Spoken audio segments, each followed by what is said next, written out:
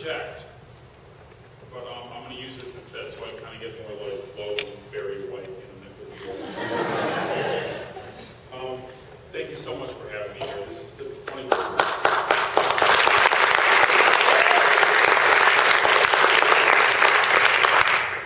is a big event.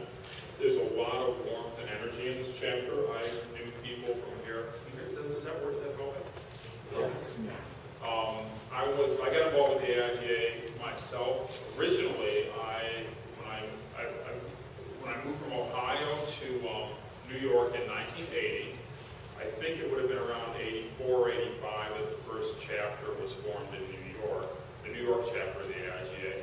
And because a lot of people knew that I had a good record collection, which I did at that time, vinyl records, they asked me to make a cassette tape, a mixtape of all songs about New York that we played at this event, and I did.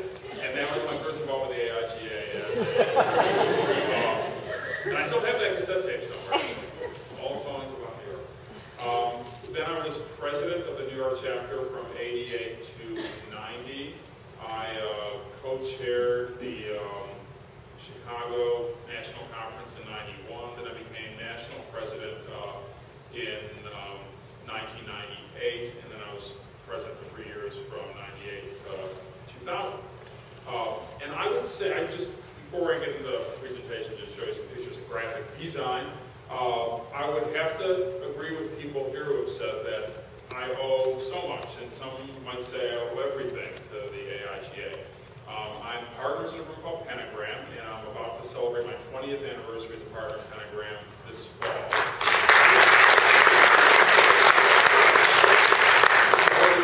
Thanks for applauding my short resume and lack of other job options, I guess.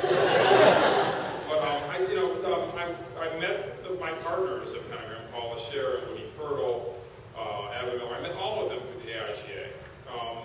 Despite what as it might seem, New Yorkers don't hang out with each other all the time. In fact, I was telling someone that the last time I saw Rick Raffay, the executive director of the AIGA, may have been at our national conference in Memphis back in October. Although we just work, 4 blocks away from each other on Fifth Avenue. So the AIGA just is an excuse to get together. It's an excuse for me to come down and see you guys, and more importantly, it's an excuse for you guys to meet and see each other. Some people, I remember when I was president of New York, and when I would go to these chapter meetings, people would say, well, why should I go consort with my competitors, But I actually think the best thing you can do is consorting with competitors. I've learned so much from my competitors. I founded a blog with 2 of my competitors. I became partners with a bunch of more of my competitors. And, competition is good, and the best kind of competition is friendly competition, if you ask me. And so I think, this is a chance to join a community that seems like it's been around for 21 years. You see all those musty old pictures of those people look so young back in 1989. Me too. I was young back then too. But it's always that sensation that Ron mentioned of going to that first thing and thinking that's what I want to get. I want to be as excited as I was in the first portfolio review. I remember the first thing I went to and being excited that way, and that excitement is always available for you. Perhaps tonight, you be the judge. Someone cut class to come to this thing, and they needed a picture of me with them to prove to the professor that they had some class on. I got some scab for this, actually. And the class is a typography class, and so I thought I would kind of do a typography-focused talk for you all tonight. At least one person will be able to say that they got extra credit and for their gas money. This is a talk I put together actually originally not for you guys, not for professionals and design students, but I put together for a bunch of civilians who didn't know anything about design at all. And the thing I've learned is that people still don't know that much about design sometimes, but everyone sort of knows what typefaces are. And they know what typefaces are because when they open up PowerPoint, they're doing some horrible presentation at the big marketing meeting, they pick a font, Papyrus or Comic Sans or something. So everybody knows this stuff, but they don't know where they came from. They don't, and moreover, they don't know why you would pick one or pick another one. And so I actually thought it would be funny just to talk about that with, and originally for people who really knew almost next to nothing, less than nothing about design. And what I found was it was actually a fun way to look back at the stuff I had done over the past 25, 30 years and get it organized in a way. So I've tinkered with it and made it a little bit more sophisticated for you guys. But basically it's called My Life as a Punk, okay? So this is Parma, Italy. I've never been to Parma, Italy. But that was where Giambattista Bodoni had his foundry. Bodoni did the typeface that's named after him. I'm from Parma too, but I'm from Parma, Ohio,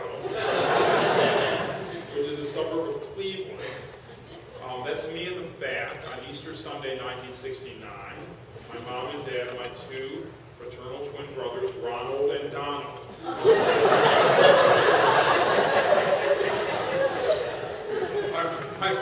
I gave a talk a long time ago in Sarasota at Ringling, and my mom was living in Fort Myers then, and she came to talk, and fourthly she says, she hates this hat. And secondly, she says, why does everyone laugh at your brother's name? It's hard to explain. This is the first piece of graphic design I ever did. This is 1972, so I would have been in the 9th grade. I didn't know where you got typefaces then, so I drew with a felt tip pen on a piece of cardboard. But what was great about this poster was, it was the first thing I did that was reproduced. I was good at art, and so like drama club kids said, "Will you do the poster for the show?" And I said, "Okay," and I gave it to them. Then they took it down to the vocational kids who were studying printing trades in the basement. And over the weekend, they silk screened like 50 of these and put them up everywhere. I came to school on Monday, and I felt like I was the most famous person in the world. And I have to admit, and I bet this is true for some of you guys too, digital stuff is great and everything. It is great when something goes live and everyone can see it. But, you know, when you open a box of something you design, and, you know, you looked at printouts of it, you looked at PDFs, and then you open up and there's a whole big stack of them. And they're just all, I mean, there's still nothing, it's so great, it's so thrilling, actually, to sort of see something reproduced in mobile like that. And even though I was good at art, I would go to the Cleveland Museum of Art, where they have fantastic paintings, but there are only one each of these paintings. You know. So I'm going to show you, because there are 26 letters in the alphabet. I did this, when I first went to see it, I limited it to 26 years, but it slops over a little bit now. But I'm going to say 26 years, 26 projects, just to keep it neat. Starts with A, ends with Z. Now that means this is potentially the most horrible presentation you've ever been to, because you can kind of tell exactly how much longer it has to go. The only promise I'll make is that it sort of starts a little slow at the beginning, and then in the middle I sort of really pick it up and I race along. So even if I spend a lot of time on the first 2 or 3, you don't have to do the math and figure out that we'll be here till like 6 in the morning. So, you know, A, appropriately, is for the AIGA, set in accidents, grotesque. Designed for Bierut back in 1896. Very old typeface, accidents, grotesque. It looks modern, but it's actually really old. If you see a movie that has something that looks like Helvetica in it, you try to bust people and say Helvetica wasn't designed until 1957, and this movie was supposed to be set in 1942. They might be using accidents, grotesque. So why they would do that, I don't know. I did this poster when I was president of the AIGA to promote our biennial conference, which was going to be held in Washington, D.C. in the autumn of 2001. As a graphic designer, I work a lot with architects and I work with product designers. And the one thing that I always say is that graphic design is relatively harmless. It can't cut your fingers off. It can't fall on you and kill you. We do things that, you know, that just, you know, seem trivial, disposable. But in the back, you'll notice, is one instance that I always point to as an example, right from your home state of Florida, of graphic design done in a certain way that may have changed history. Does it remind you what? You are. Mind anyone's way now? Mind your what? It's bad, the studios. Okay, I'm going to move all around. You know, you got most of y'all know, although it's becoming darker, deeper, darker history all the time. Back in 2000, when we had the presidential election, a lady down in Palm Beach County named Teresa Lepore, who wasn't a graphic designer, was nonetheless given a graphic designer's job, the most typical assignment in the world, fitting 11 pounds of shit in a 10-pound bag. Her job was to fit all the names of all these candidates onto this butterfly ballot thing they jiggered together, and she just had to figure out how to get them all to fit. And so she figured, well, they won't all fit up. Usually, you do them on one side of those holes, right? Because they're on that name. You just line them up with the holes, and then people punch the holes, that's who they vote for, right? In this case, there were too many to fit on one side, so she had to put some on the other side. So the trouble is that the type is bigger than the holes, and so she said, okay, I'll put the first one on the left, I'll put the next one on the right, then I'll put the third one back on the left, then I'll put the fourth one back on the right, which is a reasonable solution. However, some of those particularly older folks in Palm Beach County came to vote, and they didn't want to vote perhaps for President Bush, so they decided they wanted to vote for Al Gore. Next one down, so they punched out the top hole with the next hole down, and inadvertently voted for Pat Buchanan. Or so they started calling the Board of Elections, saying, I think I just voted for the wrong guy. And indeed, as you know, they came down to a massive recount where the vote difference was in the 3 figures, and sometimes at certain points in the 2 figures before he's finally stopped by the Supreme Court. And George Bush was declared president. Had this ballot been designed differently, we wouldn't have needed that recount, perhaps, and perhaps Al Gore would have been president. Now, who knows what else would have happened as a result of that? Now, we'll never know, but just in case anyone ever says that graphic design doesn't matter at all, sometimes it's important. And the thing you work on tomorrow might be important, so watch out, okay? B, I warned you the first one was long. This is News Gothic, right? By good old Morris Fuller Benton. This is an old one too, 1908. This is a kind of graphic design that I like to do. It's for the Brooklyn Academy of Music, which is the oldest continuously operating performing arts venue in the United States of America. It is older than News Gothic. And they put on very avant-garde performances. So one of the things we wanted to do is use this pretty straightforward typeface very consistently, but use it in a way that we always chopped it up. So we did different things with it. So sometimes you can use a very straightforward typeface and do an operation to it that makes it more interesting than it really is, and makes it more distinctive than it really is. So I dare say, in New York, anyone can use News Gothic, but only one place can run it off the edge of the page, and that's the Brooklyn Academy of Music, which they do here, and they do in a lot of different places. Now, these guys are an impoverished non-profit, and again, there's the 11 pounds and the 10-pound vessel happening all the time. And one of the reasons I thought this would work was that if you chopped up the letters, you could just show one part of the letter, and it would make people think of the whole letter. So you could get real big type and scale, as you see here, by only using like a fraction of the space that you have allowed. So this ad, which is a really expensive ad they run once a year in the New York Times, only has one bit of unused space, which is this little square here. So once you commit to running type off the edge of things, kind of chopping it up and interrupting, you have to do things that are really surprisingly complicated. It's difficult to get paper cup manufacturers to print the type going off the bottom of the paper cup, not because they can't do it, because they're afraid you won't pay for it, because that's what usually happens. So you have to print you have to sign, we had to sign a release saying, yes, we would pay for this cup if you printed it this way. We have a big signage program. We did the same motif with News Gothic in their old opera house, where we kind of played those modern letters, playing peekaboo around the Beaux-Arts detailing of the interiors.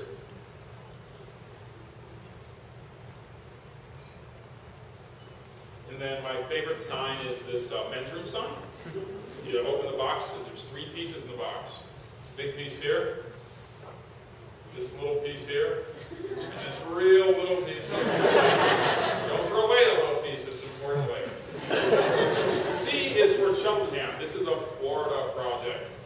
Celebration Florida. I was the town graphic designer. Any of you guys been there? Yeah. Okay, so we were approached by the town planners, architects Robert Amster and Alexander Cooper, and we're asked to be the consulting graphic designers for the project, and our work would include designing all the street signs, designing all the manhole covers, designing all the highway signs, and designing the signs in the retail center of the town and on all the civic buildings, the bank, the post office, the movie theater, all this other stuff. And we wanted to provide a certain degree of consistency to everything, and to make it look kind of it's a new urbanist town, right, built on a model of houses with porches that are set fairly close to the street, small yards, large common areas, walkable to a certain degree. And so we wanted to do something that kind of, a nice robust typeface that would work in a lot of different media. And yet, our fear was that we would have to present this typeface not just to Robert A. Stern and Alexander Cooper, the two main architects, but all the architects who've been hired by the Disney Corporation to design these signature buildings. And that included Michael Graves, who designed the post office, Phil Johnson, who designed the town hall, Caesar Pelli, who designed the movie theater, Robert Venturi, who designed the bank. All these guys are Pritzker Prize-winning architects, very intimidating and very opinionated about everything, including typefaces. So we picked Cheltenham just because I thought it was the best typeface. And right before we picked it, I looked it up in a book just to remind myself who designed it, and I saw, thank God, it was designed by this guy named Bertram Goodhue. Bertram Goodhue is not a graphic designer. Bertram Goodhue is an architect. He designed St. Bartholomew's Cathedral in New York and the Nebraska State Capitol in Lincoln, among many other things. So when I presented this stuff to these architects, I'd always say, and you notice the typeface is Cheltenham, designed in 1896 by Bertram Goodhue. And these architects go, oh, Bertram Goodhue. This is when it was just a watercolor painting. It is in real life. We designed this logo that had a little girl with a ponytail and a bike and a dog and a fence and a tree. This is bringing all the main elements of civic life, transportation, the built-in part in the form of the picket fence, the natural environment in the form of the tree and a little dog, highway signs, markers as you come into town. All the time we use this combination of Cheltenham pictorial things. It's a fence in the main turnaround as you enter. There's a bunch of lovely, beautifully designed little parks, each one of which has its own name and its own custom design, wrought iron sign. There's a golf club designed by Bobby Jones Jr. and Sr. I'm not a golfer, that means something correct. Only one they designed together, I've been told. Over this public course, it's not private. You go play there. Oh, and by the way, we designed that the main emblem for the town with the dog and the bike. We designed one show to them. They said fine, and that was it. This thing, that guy with the golf club, was revised 30 or 40 times. And every time we were presenting it, sooner or later, someone would say, "Joe, go get your golf club. Go get that iron." So, no, it's more like that. See how the arm is like that? And like right now. Well, I mean, some people found in the town square, manhole cover. Oh, there's a little watch we did where the dog actually overtakes the girl on the bike. And D is for downtown New York. This is exactly the same job, except it's not built in a swamp overnight. It's built over many, many, many years in Lower Manhattan. So for this job, we used Interstate, a modern typeface done by Tobias Burr-Jones in 1993. You guys all know this font, right? It's adapted from the Interstate Highway signage system. And what we wanted in New York was a little bit the opposite of Celebration 4. We wanted something that just looked like it was just part of the utilities of New York, part of the operating system for Manhattan. So just pure information, black and white, primary colors, based a little bit on my old boss, Massimo Vignelli and Bob Norna's design for the New York subway system. Very straightforward. Maps and other kinds of information displays. I'm very proud in New York, this is the only neighborhood where they have street address ranges on the street signs. What year did you do this, Michael? Huh? What year did you do this? From about 1997 to 2000. So it took about 3 years to do. It's really hard to do this sort of stuff in Manhattan, in New York City. Yeah, you'll see that, in fact, the last sign was installed. In fact, the last sign was installed in July of 2001. The city was your client? No, technically, our client was the Alliance for Downtown New York, which is a public-private business improvement district.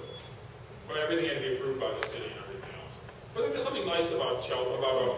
Cheltenham has a lot of personality. Interstate just kind of looks like it's pure function, right? So it's very straightforward. Okay, this typeface has some personality, known by some as microgamma, also called Euro style, or Euro stili, by Aldo Norre in 1952. There's this architect named Eero Saarinen, and we designed this big book and all the graphics for a traveling exhibition that started in Finland, which is in New York right now, and it's going to be at Yale University. We taught for many years shortly. And Saarinen was a real post-war American architect. He designed the TWA terminal up in New York, designed the Gateway Arch in St. Louis, and just a real kind of like, that pre-Mad Men era optimism. He was really perfect for it. And Novarese had the same kind of optimism about Euro style. He was convinced that this was the typeface of the future because of the shape of that O. I saw his, in print magazine, there's an article that I saw dating from the 50s where Aldo Novarese introduces the typeface of the future. And he showed like a television, and he showed an airplane window, and he shows his O, and he's like, any questions? So it actually did work for me. This is the only time I've used this typeface. I'm not a big fan of it, but it just seemed perfect for this thing. Called Shaping the Future. And look at all those E's and O's and A's. It is like, it is. And so we use that motif then to organize the graphics for it. That's the TWA terminal in the background. That is Mr. Saarinen himself wearing a cool hat standing in front of the American Embassy in London. That's the building of the General Motors Technical Center in Michigan, which he also designed. Then we designed this big, thick, massive book. And that picture on the left, great. It's the installing the final little piece of the Gateway Arch. See all those little ant-like people, they're all gathered to watch the big moment. I hear it didn't fit. That they sort of kind of got it off, then they had to make some adjustments. But you sort of see it's that typeface with a couple of other ones all in combination. F is accents grotesque again, but bold extended for this group called the Fashion Center. There's another business improvement district. This one is up in the area of New York where, the Project Runway area, which is one of the least glamorous, physically glamorous parts of New York. There are no landmarks there. It's just a bunch of brown buildings and guys pushing carts filled with garments between the brown buildings. And they wanted like an icon to sort of like form the hub of this place. We came up with this idea of not the big apple, but the big button. My partner Paula suggested that we take the 4 dots in the middle, Paula Scherer, and add another one to make it kind of an F. And so that's the logo. And it gets deployed on banners and on garbage cans to the maintenance squad. And then they had this little stand that they wanted to use it as an information center. They just wanted a sign for it. And I said, well, what if we just put a big button on that thing? And they said, well, how much would that cost and how would you do it? And luckily, one of our partners is an architect. And so I said, Jim, how much would this cost and how would we do it? And he worked on it for 9 months. That concluded with this button being taken across the George Washington Bridge on a flatbed truck in the middle of the night while it had closed to all other traffic so this thing could be crossover. So it's a giant button on Broadway. There it is. And Jim's own contribution is the little thing. It goes in a little piece of fabric on the sidewalk, but then there's also this half spool of thread in which this lady is inserted every morning and then extracted every night. Patient soul she is. G is a brand newish one. It is the custom font we designed for Guitar Hero. And a young designer works for me named Kai Semela did the drawing of it. Guitar Hero had a problem when they came to us. They had this logo that you might like or you might not like, but the logo was being buried under all these things they would attach to it. And each time they would put out a new product, They just would say Guitar Hero on Tour, Guitar Hero Legends of Rock, Guitar Hero World Tour, Guitar Hero World 2.5, Special Van Halen Edition version. And it's just this cool logo in the middle, yawning underneath all this stuff. And they also had a secret when they called us, which is they were thinking about introducing a brand new thing, which is going to be this thing called DJ Hero that maybe you've seen stuff about, right? And so they were actually basically looking for, just like Amalgamated Widget would be looking, they were looking for straight-ahead brand architecture, you know, logical brand architecture that they could lay over this crazy world of rock and roll-oriented games. And so what we did is we said, and this is how it would look, you know, you have Guitar Hero stuff attached to it and these silhouetted figures in the background. So I kept thinking, what if you had a logo that was more straightforward, but you changed the logo all the time, like my favorite band back in the 70s used to do, Chicago. See, the logo is always the same, but they would get this great guy named Nick Fasciano to do these different versions of it. Cut it into wood, sew it into a flag, make it into a chocolate bar, the one in the upper right. And I've always wanted to do something like that, and it occurred to me that Guitar Hero might be a chance to do something sort of like that. So we did this little family, Guitar Hero in the middle, which is a little bit revised and fixed up. We sort of like took some of the really kind of weird Nightmare Before Christmas idiosyncrasies out of it and made it a little bit more of a geometrically resolved logo so we could do these other transformations to it. Plus we needed to make a family so you can kind of snap on the DJ for the DJ product. Then they also wanted to kind of rebrand their multi-instrument game as Band Hero.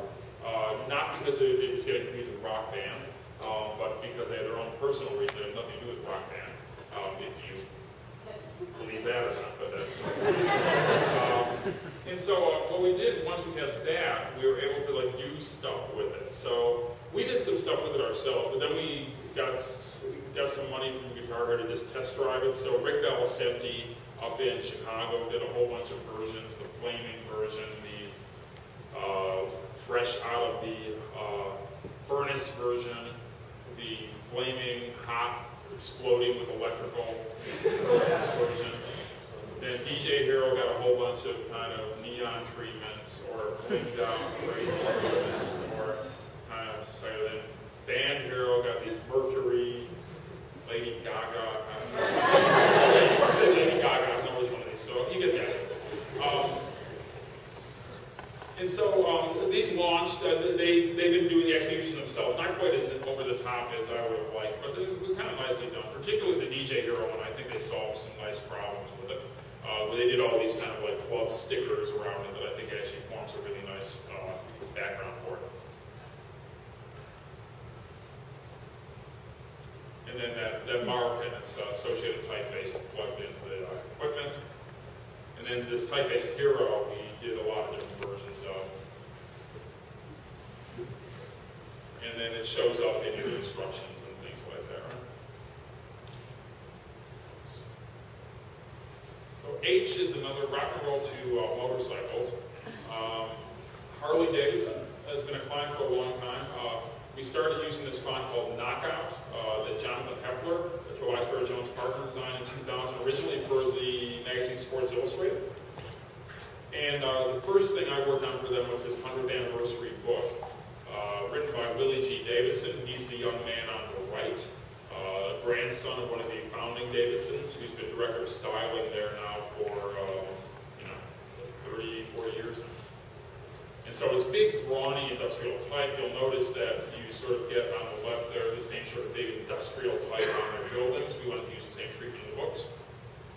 Big statements by Willie and others, kind of rendered in playbill style, and a great survey of historic motorcycles and wonderful vintage photographs.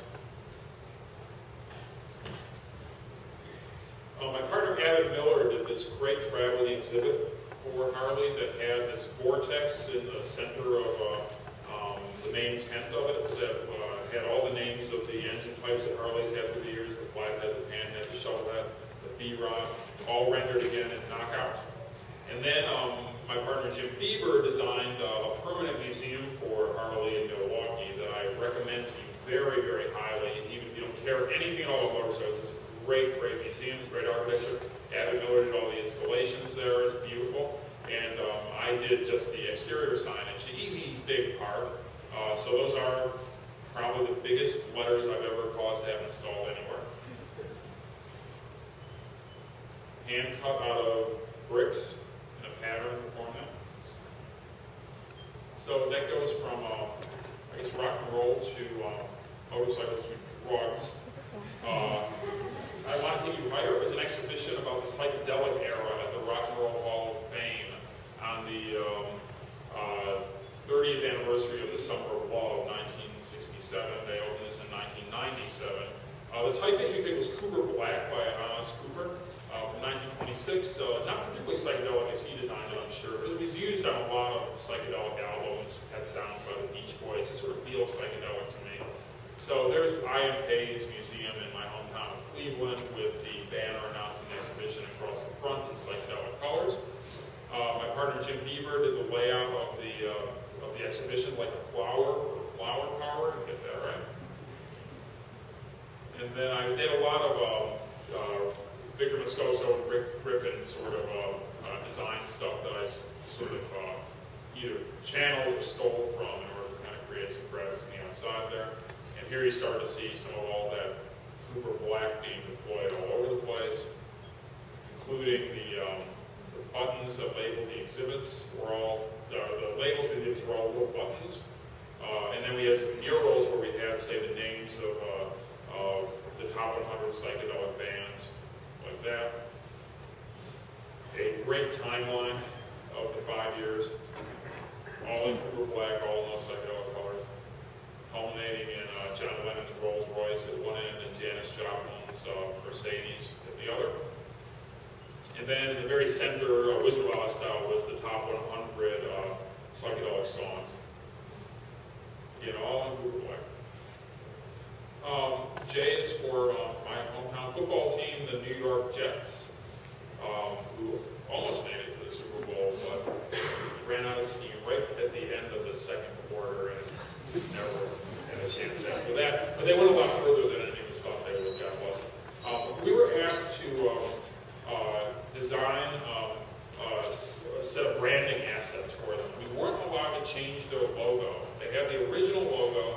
They changed it once, but then Bill Parcells changed it back to the logo that Joe Namath won the Super Bowl in Super Bowl III in 1969. And they weren't going to change the logo again. So we had to do a whole bunch of brandings, invent new branding things for them without changing their logo. And I prefer this sort of challenge, actually. To me, it's more interesting. To me, a blank piece of paper is too easy. Or maybe I think it's too hard in a way. I like having a lot of limitations. I can say, what the hell? I really need a lot to change the logo, you know? This is the best I can do. At least who's going to blame me if I don't make it all the way? But in this case, I think these are really cool stuff.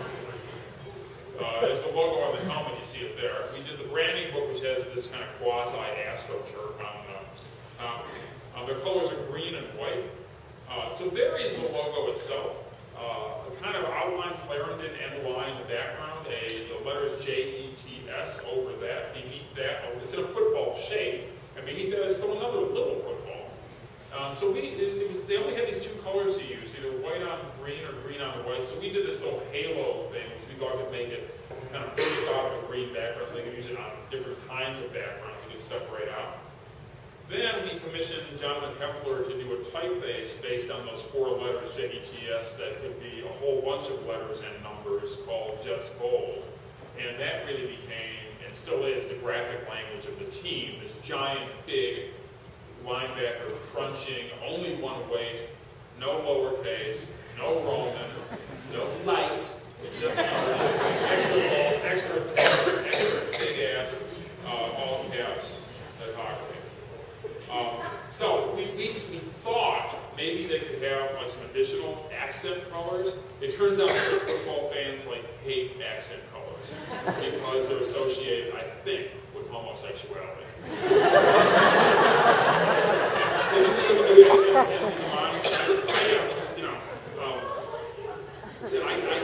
I think that a lot of these football players, some of the football fans, the players sort of don't care. The players are actually kind of cool. It's the fans who sort of, I think, are just very concerned about demonstrating their own masculinity by not having accent colors on anything. And so, they got the green and the white, but colors that didn't have easy names like yellow green They didn't want anything to do with it. It's all these other colors remind you of other teams. So you add a little bit of like gold to that. It's much like the Green Bay Packers. You know, they just like freak out. So like I worked, you know, we worked with big, more important logos like Citibank's logo. But no one really, you know, it's a big, fussing, complicated thing, but no one really cares in their heart, you know, what color the thing is or the logo. They just, I mean, this stuff they really do care about. So watch out. So you can see we got some extra colors in there, but like only tiny, tiny, tiny amounts. A little bit of light green. See a little bit of orange over there on the side, just a little bit, just in case you need it. And so the thing we did, which was fun though, was their other New York team, the Crosstown Rivals New York Giants, have a logo with this big NY on it. And people like things. People who visit New York and New Yorkers who are proud of being in New York like things with NY on it. And the Jets logo didn't have NY; it had JETS.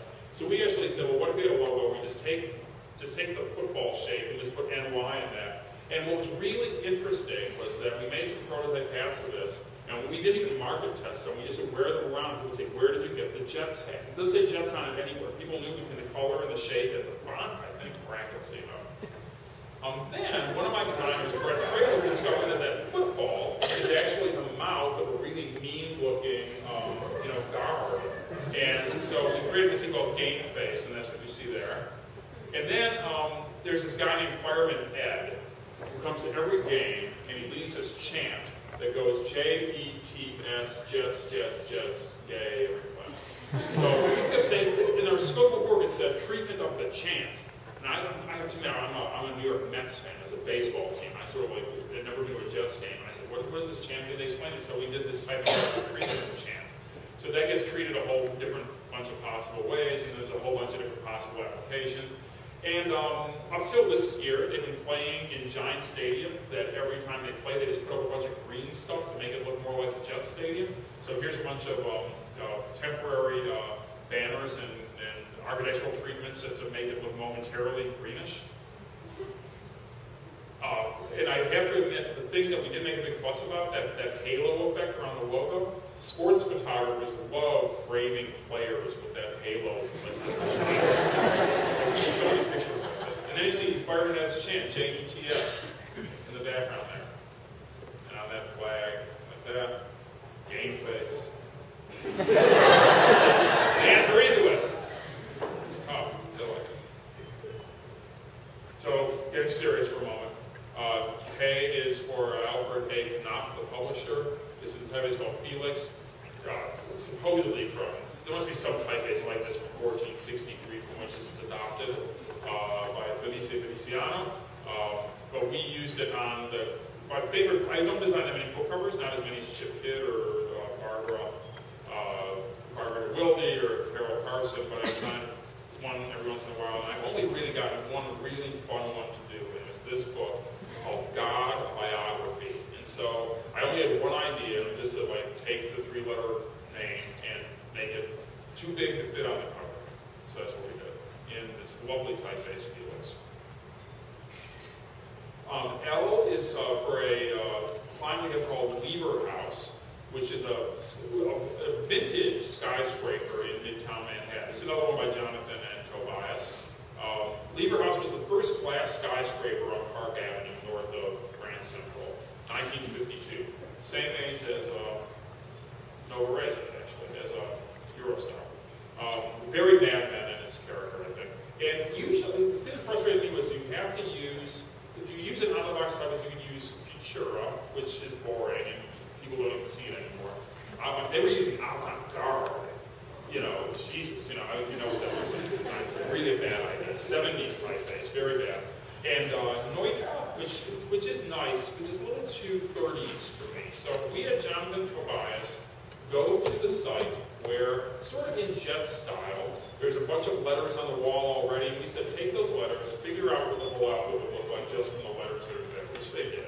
Designed this beautiful typeface called Lever Sans. Isn't that nice? Holy cow. And so then we reinstalled all the signs on this building when they did the restoration of it back in 2001. Really beautiful typeface. And then, of course, when you do new signs, there are all these signs they didn't need back in 52. They're ADA required and all these other things. So we try to make it both modern and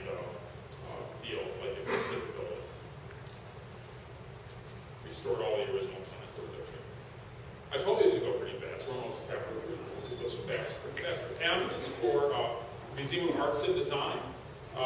This is a typeface that we designed ourselves. A designer named Joe Marianic did it. This is just a couple years ago. Some of you may know this project. On Columbus Circle in Manhattan is this museum, newly opened, just in the fall of 2008, celebrating craft design, meaning that it's everything in there is something that has a utilitarian purpose, but usually handmade. So it's everything from vessels to chairs to wall hangings to garments, let's say. And from all over the world, from all kinds of periods, all sorts of artists, all sorts of materials.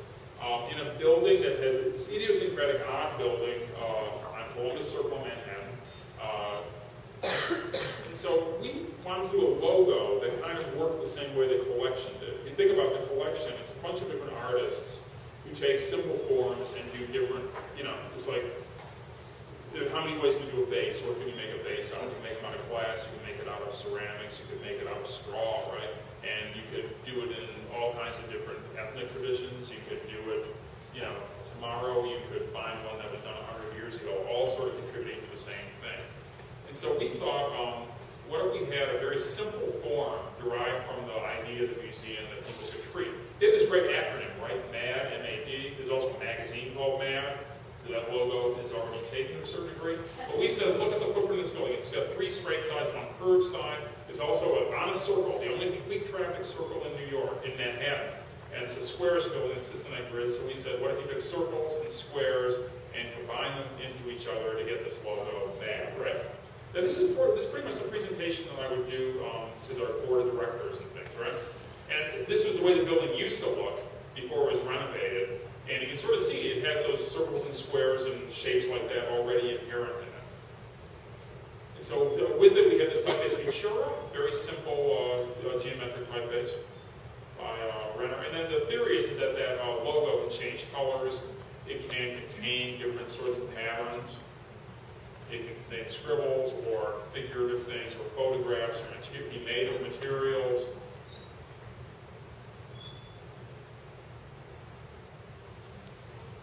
So we look at a lot of different ways. We change all the time, right? So then we did this typeface based out of that, which is sort of fun, called MAD face. And then we can write different things in that typeface, and they can get sort of this branding that cuts across all 26 letters of the alphabet. It's not really, we use Futura for like the important signs that people actually have to read. And then we don't do this that often. The thing you see, the blue thing down there, although it's fun, and I maintain you can read it, it's kind of interesting. But some of those vases don't look like vases. So why should this R look that much like an R? That's what I would say. So when they launched, this was sort of the graphic language they had out on the streets. Pretty fun. Print material, invitations, publications, membership cards, packaging for their gift shop, a lot of fun stuff for that. Shopping bags, ties for the passionately committed. T-shirts that actually say, if you can read this word MAD, sort of like making you an insider who can decipher this unreadable font. So, and this is all pretty much all still up and running. If you get to New York, I would recommend this museum very much to you too. My partner Lisa Straussville did a beautiful series of installations, digital installations to help you move around the different floors of it. You can see some of it there. And that's an animated totem pole next to the elevator. It's quite nice too.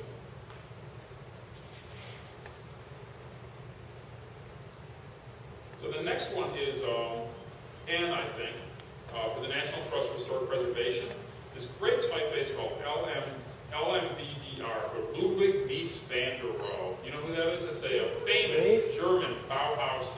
He's the last master of the Bauhaus when it closed. And he moved to America, taught in Chicago, and designed the building. It's right across the street from Lieber House, the Seagram building, and a bunch of other truly beautiful buildings. Tough guy. And Chester designed this typeface, kind of an homage to him. And we used it for the logo for this place called the Glass House, not designed by Mies van der Rohe, but by one of his disciples, Philip Johnson, who was the associated architect on the Seagram building, and who built this, who was fortunate enough to have wealthy parents who set him up for life. So that when he went to design school, all the other architects built models of their thesis project. He actually built a house. And for the critique, he had all the professors come and see the house in real life. Like, he had a party there. And he also had a houseboy serving martinis during this whole thing. That's how to do a critique. Full size with martinis. At any rate, the glass house, the notorious house that he built in New Canaan, Connecticut, and then surrounded it with more and more structures as he lived there over a period of 40 years. Seen by very few people, only his friends, while he was living in it, but he agreed to donate it to the National Trust upon his death, and the National Trust did take it over. Now they have to run it open to the public, so it didn't need a logo before. Your house doesn't need a logo. Now neither it is, but now it needs one because it's out there as a public entity. So we did this very simple logo, just emphasizing the word glass. A very simple type of website with a little bit of transparency happening on it. And then the print publications all use this beautiful, modern, but very straightforward font. For the grand opening, we did this custom book in a square with a real piece of glass as sort of the affected title page. And then with my partner, Jim Bierut, we designed a visitor center in little downtown New Canaan, which is where you have to park and then you're taken in a car over this place. Another thing I recommend to you, by the way. So it's got a lot of glass logos kind of moving through it in a way. Quite nice. Oh, this is trying to see. This one is without any ideas. I did out of order slightly. This is O for Obama using Gotham. Everyone knows that Obama uses Gotham, right? That was famous, right? So I did this poster as part of this bigger project, Designers for Obama, and I have no Shepard Fairey had already done his notorious, his legendary and famous and non-notorious and possibly criminally prosecutable poster, the Hope poster. And so I didn't want to try to do another portrait of the guy, so I was driving along in my car with my kids saying, I'll do something with just a type. And what if we just renamed all of the states after Obama? And so you guys are Floribama. That's not. I like Alabama, though. I like that one. Or Ohio. That's where I'm from, Ohio. And so I said this was supposed to, this was potentially to be printed to promote the campaign, but of course, it is silly, and that wasn't one of the brand attributes they were going for. And it's also really kind of pretentious. I will rename all the states after this. And I certainly didn't pick up on that part of it. But beautiful typeface Gotham, actually, overused perhaps, but the way that they ran that font, if they could do to healthcare what they did with Gotham, we'd all be covered. So P, this is Memphis by Rudy Wolf back in 1930 for Princeton University, their athletics department. I didn't design this one. This was designed by their merchandise people, and the president just hated it. The Princeton mascot is a tiger, and so okay, there's the colors, right? The sports teams, dangerous. Also, mascots, dangerous, right? And so my contact, we've been doing some more undangerous work for Princeton, little brochures and things, right? And so she said, we're having trouble redesigning the tiger, would you help? And I said, I don't want anything to do with this, because I know what happens when people do this. And she said, why, what's wrong? It's just a tiger. And I said, no, the trouble is that people, the designers were coming with tigers. And then everyone will sit around and say, that one looks sleepy, that one looks mean, that one looks too mean, that one doesn't look mean enough, that one looks more like a lion.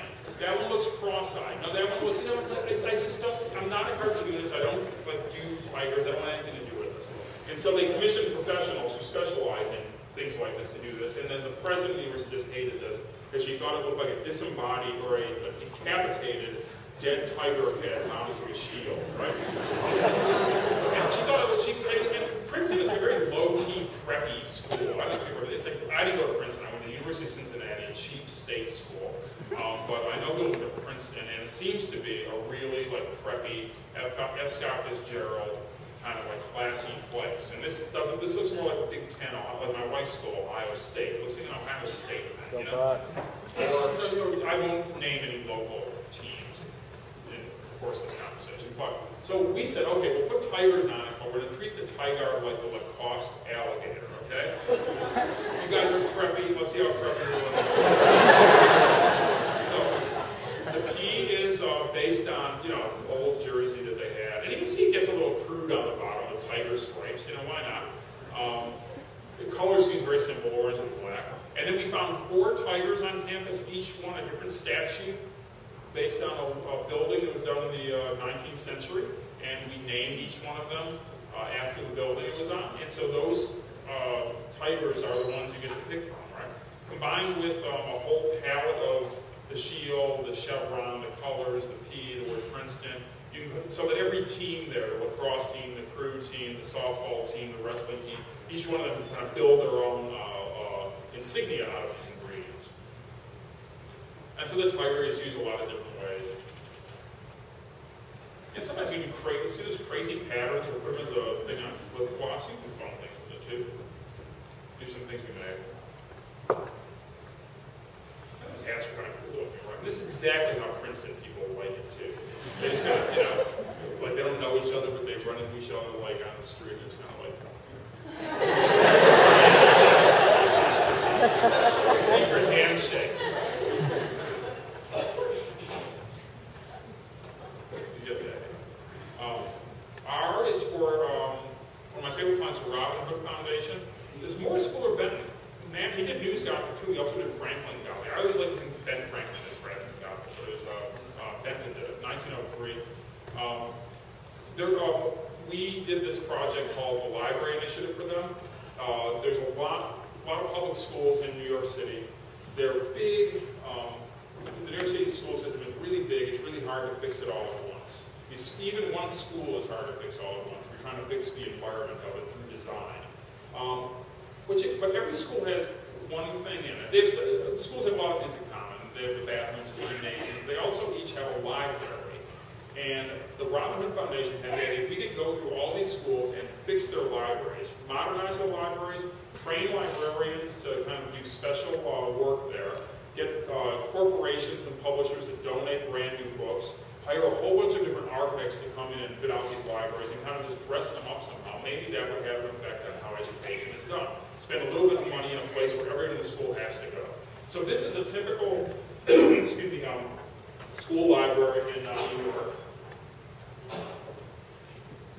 And we did I did a whole bunch of different horrible logos for them first that were really clever, like renaming the library, trying to show how clever my logo abilities were, calling it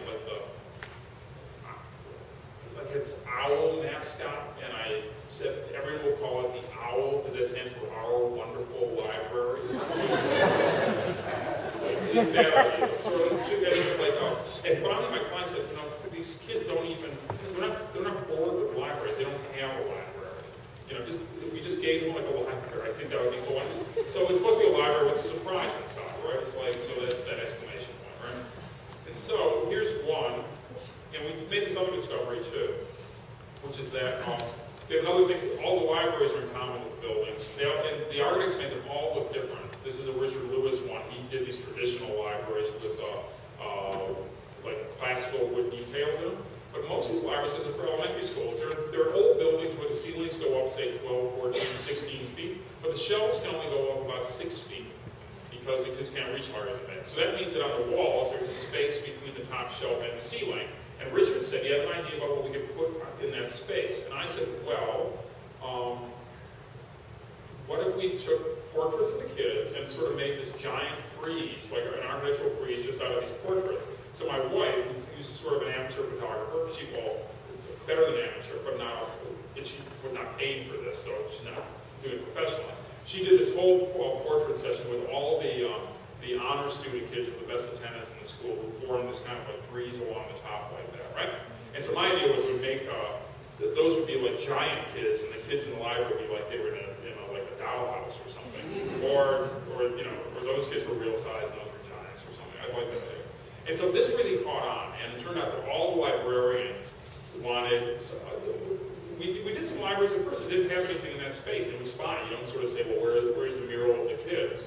Once we did it once, though, all the librarians who saw that wanted one like that for their library. So we brought in all these different people to help with this. An illustrator named Lynn did a series of portraits. Dorothy did another set for another school that you see here. Oh, that's my wife. She did this set, and then we did this kind of Andy Warhol-ish sort of pop treatment of it, just to mix it up a little bit. Because, you know, the kids don't see all the different libraries, but the librarians see all the different libraries. And so we wanted each librarian to think that they weren't like running a Starbucks where it's about uniformity, they're running a special place that was just for them. Peter Arkle did one that's almost all in black and white, where he interviewed the kids and sort of sketched them and wrote down their thoughts. So this thing it would take forever to decipher. It's got so much text and so much detail on it. This is the incredible Christoph Niemann. Did this whole series of drawings, all incorporating books in Abraham Lincoln's Beard or in Moby Dick's Mouth, with the Dewey Decimal System designation for the different books associated with it. This is by Automatic Art Design, Charles Wilkin. This is one by Raphael Square at Alfalfa. This is Stephen Sagmeister did this one with one of his quotes, everybody who is interesting is not boring, or something. And then Myra Coleman did this incredible one that's all, it says installation of actual objects that she put together. That just on a black background, just these weird objects that sort of have some relationship to each other, but she won't reveal it. And so people just, there's stuff below the shelf that's the one level of knowledge, and the stuff above the shelf that's the more cosmic knowledge. The best thing, okay, so we do this virtually for free, except the payment comes every time they open one. They have a party, a little ceremony, where you're greeted as you come in. There are speeches and presentations, and everybody has a good time. And in a library like this, thank you. Okay, so this is where I sort of always thought, first I thought that the school board was the client, and that was sort of, we all make this mistake. We think the person at the table is the person we have to make happy, right? And then you realize there are other people that, oh, the kids are the client. Oh, I make the kids happy. It took me a real long time to figure out, the kids will come and go. The school board, they make it all possible, but they're a few steps removed. The people this is really for is the librarians. This is their stage, this is their house, this is their store. They're kind of the people that have to be the proprietors to make a great experience every time a new kid walks in that door. So one of these librarians said about, we went around and visited them after they were all up, and she said, it was at the end of the day, she said, I'm going to turn out the lights, I'm going to turn them out the way I always turn them out. So she turns out all the lights except for the lights that light up the kids, leaves that on last, and leaves it up to her mom next week. She said, leave this on, just to remind me while we do all this, then turns that on. Beautiful.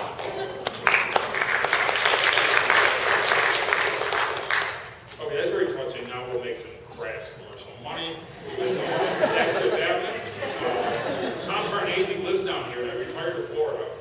He designed the Saks logo back in 1973, and there it is in 73. A long, glorious history of cursive, handwriting type logos that Saks had.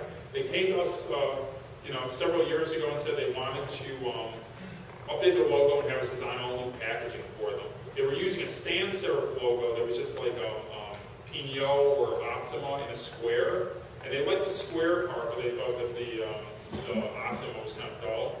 So we said, why don't we go back to Tom Farnese's logo, kind of trim it, tighten it up a little bit, tone it up a little bit, lipo-suction it up a little bit, and because you like a square, put it in a square. And did you say you like squares? Why don't we take that square and cut it into 64 squares? Then each one of those squares is actually sort of its own little thing. Each one is like sort of like a part of the Saks Fifth Avenue DNA. And so what they were really scared about was that this looked old-fashioned. And I kept saying, no, it's really modern. You have to look at it really closely. Each little piece is like a beautiful piece of abstract art. And so, square D6, square F4, et cetera, et cetera. Each one kind of like potentially really cool, really beautiful. And of course, it's all about this idea of attention to detail and connoisseurship and noticing the small differences that fashion people claim to be able to do, unlike mere mortals like me. And so these became the ingredients of a program that we were able to kind of combine in all these different ways, so that every bag is different, every box is different, every package is different, but they're all the same. And with Saks, when they came in, they said, we want to be more like Tiffany, where people see the package across the street and they can tell right away what it is. And I would, you hate hearing that. That's like people saying, I want to be like Apple, or I want to be like Target. Make me a logo like Target's logo that works so so well. If you imagine showing someone a logo that's a dot with a circle around it and saying, here's what I came up with, they would say, what, that's it? They don't understand that the Target logo isn't that logo. It's all, you see that logo when you think of all those commercials, all the choreography, all the product, all the wit they bring to it. Tiffany blue, that's nothing, that doesn't mean anything. You think about all the nice things that people have received at really beautiful moments of their lives in that. So they wanted the same thing, and I remember thinking, I don't know how we're going to do it, but their CEO said to me, well, how will people know this is a Saks bag? And I said, I don't often make guarantees, but I would say within 1 month, everyone in New York will know that this is a Saks bag. And it took 1 week. It was like in the newspaper, it was like, Saks' new bag really made a nice splash, I have to admit. It was scary though, just so you know, this was the 3rd presentation, and the first 2 were more or less disasters, where we didn't have an idea for it, and I just kind of like came in and said, here's what we're thinking. And we had a really patient, encouraging client who just kind of urged us along, and finally we came up with this. That I think works pretty well. When you use it really small, it kind of turns into like a herringbone pattern. And then you can put it on, everything. So this is, I like it when the logo's already done. I get nervous at any logo. So the Saks logo is sort of already done. We just fixed up Carnesi's calligraphy. This is the New York Times logo, typeface design, tuned up by Matthew Carter in 2005, called Fraktur 6. And we were asked to do the signage for this brand new building the New York Times was doing. Here's the trick with this building. It's in the Times Square district, because Times Square is named after the New York Times. Every building in the Times Square district, to keep the character of Times Square, has to have signs on it. It has to have at least one giant sign attached to the outside of the building. Now, if you're like a theater, or if you're like, one of those commercial buildings, you like having signs on your building. If you're a corporation like the New York Times, you're a little bit more reluctant to. Moreover, they had commissioned this great designer named Renzo Piano. That set all of those standards with the big sign. Oh, no, that was Tibor Pullman did that with, Tibor Pullman did that with, good question. Tibor Pullman with Robert A. Stern, the co-designer of the town plan for Celebration out there. So this building is transparent. It has it's all glass except to make it not get so hot in the summer and not get cold too fast in the winter. Renzo Piano and his team designed this whole series of horizontal ceramic rods that kind of provide a sunshade all the way up each side of it. You can sort of see it there. That's what those white things are. And so we needed to put a really big sign in the building. We didn't want to block the view of anyone from the outside. So we said, what if we attach all these little pieces that are each shaped like a little beak, like a bird sticking out. And then if they all go together, they sort of make the letters, right? And if you look at them straight on, you can kind of look through it. But if you look at it from underneath, they all go together because the beaks all kind of converge. And so from the inside, it looks like that. You can barely see it. I would like to sit there behind the big T, actually. The outside, it looks like that. The people at the Times kept saying, will this really work? And I kept saying, I'm not sure if it'll really work. But we did like a test. And one of the things I really wanted to do was I wanted it to be white on white, so it would feel like it was blind and embossed on the side of the building. Wouldn't that be cool? Like, you could hardly see it. You'd be like, is it there? Is it not there?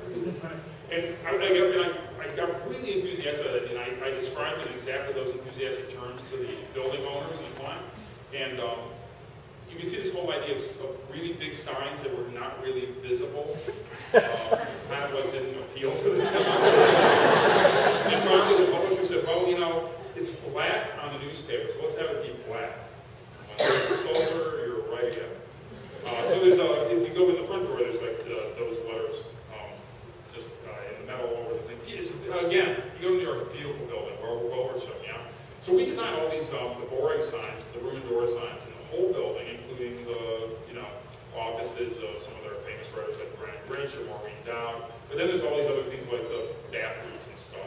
And so for those, we went to the archives of the New York Times and their photo archives, and we said, let's make every one of these signs different, and let's use a different photograph for each one of these things and just kind of customize them. So they're with an enlarged dot pattern, like an old newspaper, put on metal, the way that metal plates print papers. And so we just found all these great pictures. Men's room, women's room. Happy guys.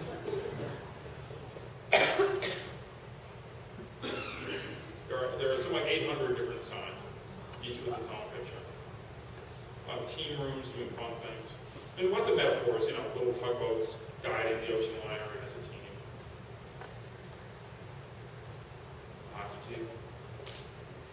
Dancers, Bob West leading some dancers. Serious. Oh, and then the copy room. There's a room called privacy. Where I would just go in there and weep quietly. These things are riser closets and all. That was a balcony.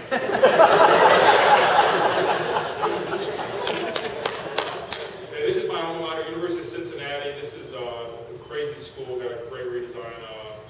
We did this book to show the new architecture that was done by Peter Eisman after I graduated.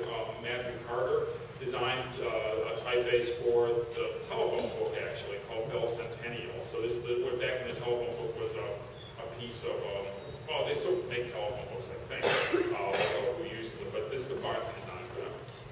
And so there's this book called 11 Authors in Search for Building, very idiosyncratic building, and to guide people around, it uses complicated systems, X, Y, Z coordinates that kind of work as hyperlinks in print, sort of, to move you around different pages in the book. B was very first, letter A, remember I talked about that ballot, the butterfly ballot? Well, they got rid of all those voting machines, and someone in New York bought 100 of them, because they were really cheap. He bought 100 at auction, and then brought them up to New York and gave them to a curator and said, could we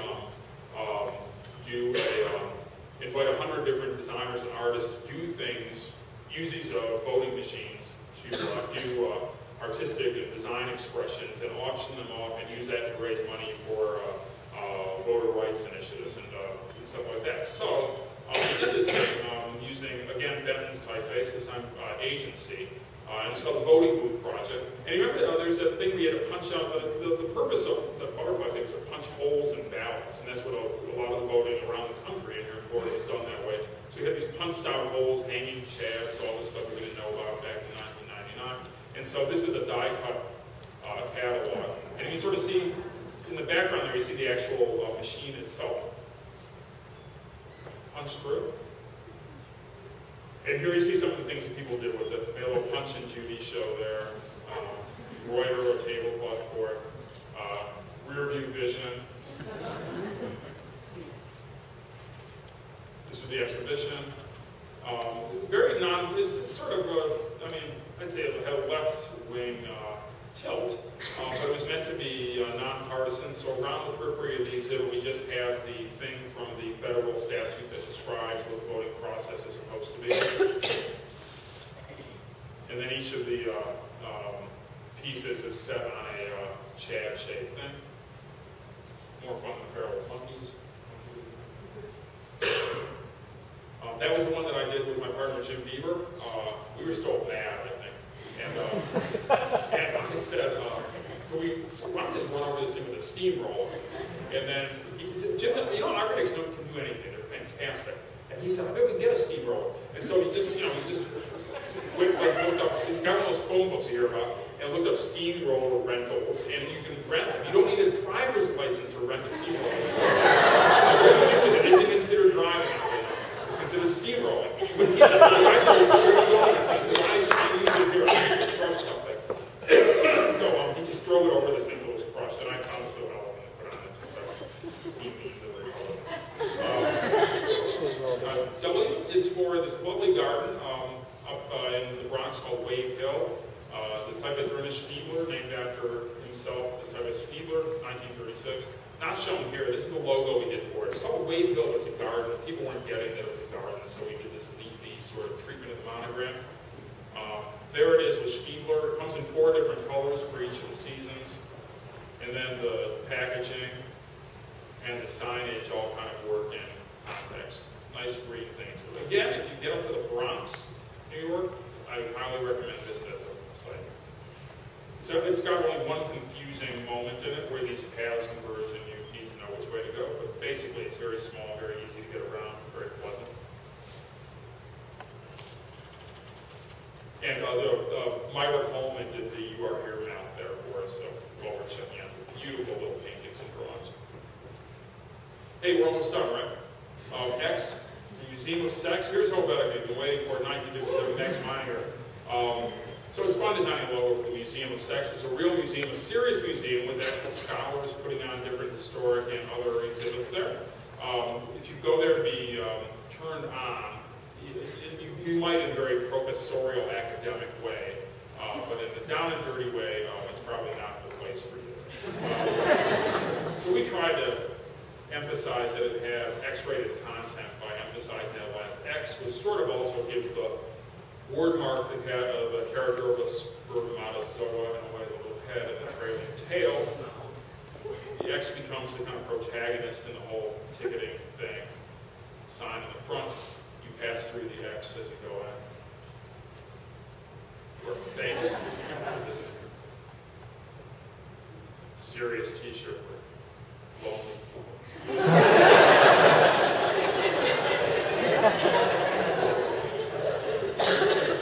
Like you were on the bus and this guy was sitting at the only seat, this big seat next to this guy. And that seat's going to be free for the whole. Okay, Y. This is the thing I have here. This is a typeface, a one-letter typeface for the Yale School of Architecture. We do a lot of work with the Yale School of Architecture. We design a poster for them, posters 4 times a year for them. They have no logo. Their logo is the letter Y in a circle. And so we change the Y every time depending on what the nature of the subject matter is. Or just to make it, or because we feel like we make it look good. So this is all about variety and difference and kind of creating a sense of pluralism, because that's the kind of teaching they do there. Kids, those are slides, 35mm slides. In the old days, I would have been using that for this presentation. No.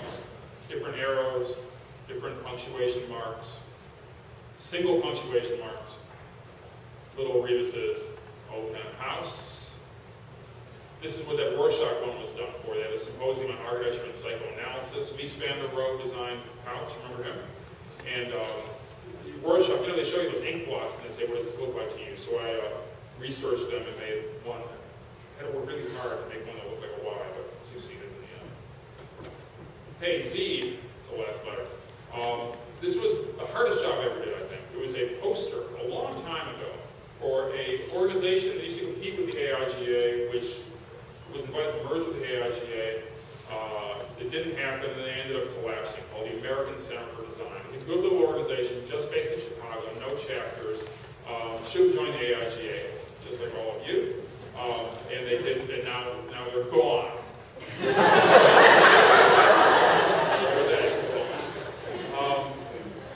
They used to have this annual competition called the ACD 100 show, American Center for Design 100 show, 100 pieces selected by 3 jurors with a chairman. And I was invited to be the chairman of this jury competition. And you can tell by looking at all this work, I actually don't think I have a style. I think you've got speakers here who really, you can tell it's their piece. David Carson, his work I think looks like David Carson in a way. Even my old boss Massimo Vignelli, his work looks like Massimo Vignelli. I feel uneasy sometimes that all this stuff looks so different.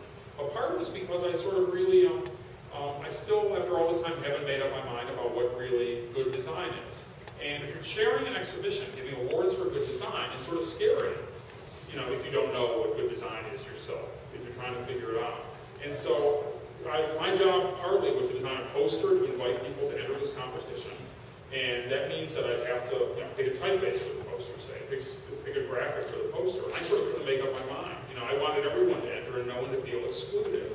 And so I remember I put it off, I procrastinated like some of you might. They said, my client said, the center said, when as a chairman, you have to do a statement about what your goal is for the show. And I said, oh boy. And they said, well, can you do that at least in Sensors? We can start to get that edited into the system. And I said, okay. So I just spewed out this stream of consciousness sort of ambivalence about design that I was undergoing at that moment in time. And then they got that. They said, this is actually very good. And they said, to my surprise, this is interesting. What if we just made this the poster? Just put this in the front of the poster in some big letters, I was like, oh yeah, all type. And then I couldn't decide what typeface to make. Would you make it Helvetica, Cooper Black, News Gothic, Fraktur,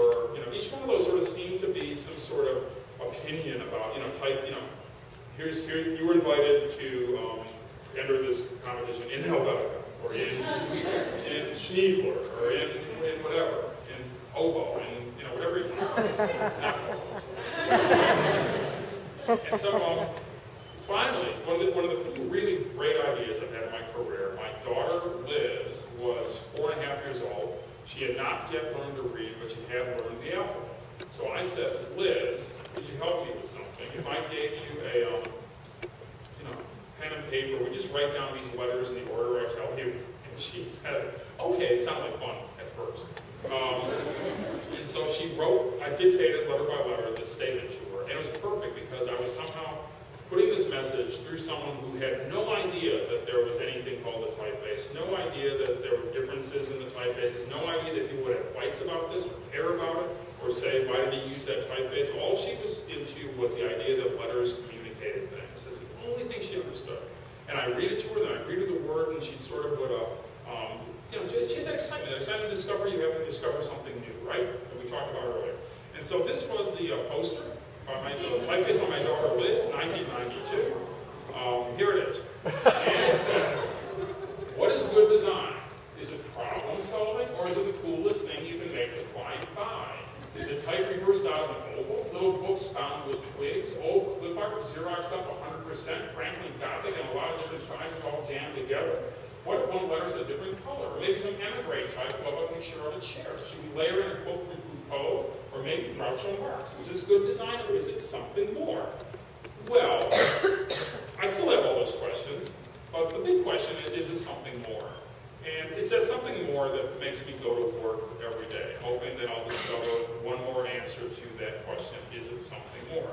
Each one of these projects, I found some part of that answer, I think. But the thing that's interesting about design and exciting about design, and what makes design so worth doing as a designer, if you ask me, is that unlike people who have these other jobs, like Deborah mentioned accounting or something, someone mentioned accounting. I get accountants are creative too, and then they go to jail actually. You get every day when you go in, you have the it doesn't happen every day, and like sometimes I think it only happens to me like once every other year. But you never know when it's going to happen. That's casinos operate that principle. It's called intermittent reinforcement. If you get money every time you pull the handle, you sort of get the hang of it. But if it only happens every once in a while, you can really keep doing it. So I think that intermittent reinforcement you get at design is what keeps us coming back in. That quest for something more is always what the possibility is. Today's Thursday, right? So tomorrow's Friday. Some of you go back to work. Some of you go to class. I hope that each one of you discovers that design can be all this and something more. Thank you very much. I'll take questions if there are any.